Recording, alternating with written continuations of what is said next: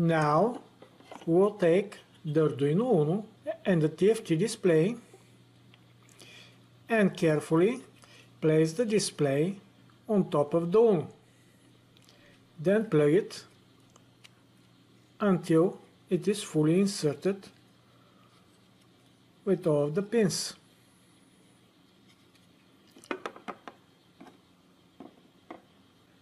The project is ready. Start new Visuino project. Click on the drop-down button of the Arduino Uno component and select from the menu Add Shields.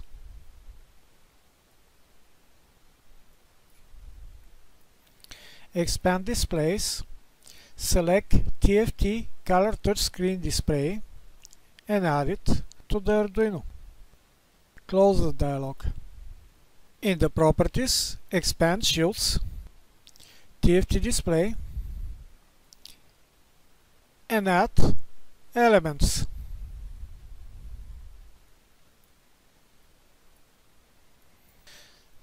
Add Draw Ellipse element. Make the element centered and select colors, as example violet and lime for the fill color. We will use the ellipse to draw on the screen. For this we will add pins for the X and Y property.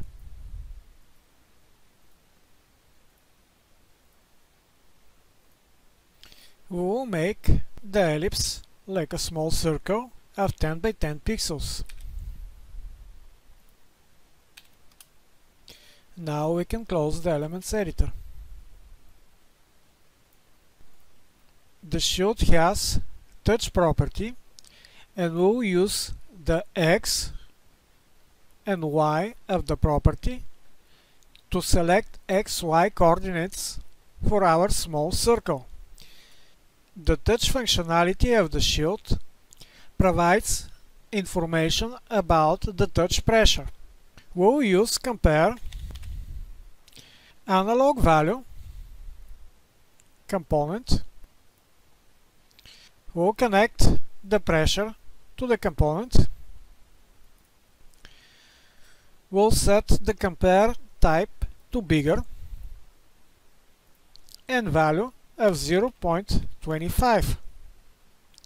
Any value bigger than this will set the output to true. This will be used to control when we draw on the display. In Visuino, the execution is in a parallel-like fashion, so it is not always clear what component will be executed after what component. In rare cases, like in this project, we want certain events to be executed in specific order. There is a repeat component that will generate events as fast as possible on every loop of the Arduino code. We'll use this component to clock the execution of reading the touch and then drawing, if necessary, at the specified location.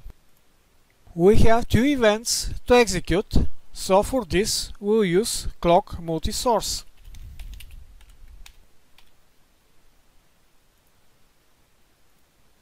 We can add more events, but for now we need only two. We'll connect the repeat to the clock multi-source.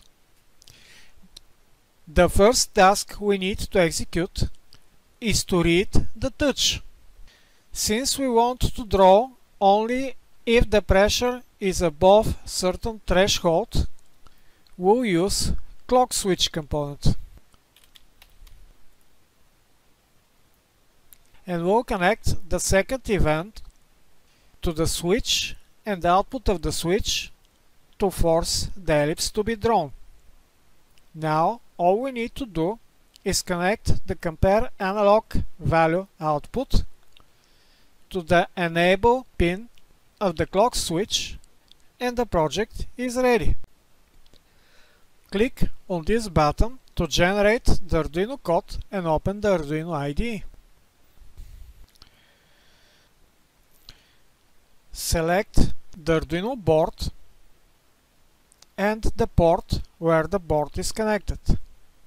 Click on this button to compile and upload the code.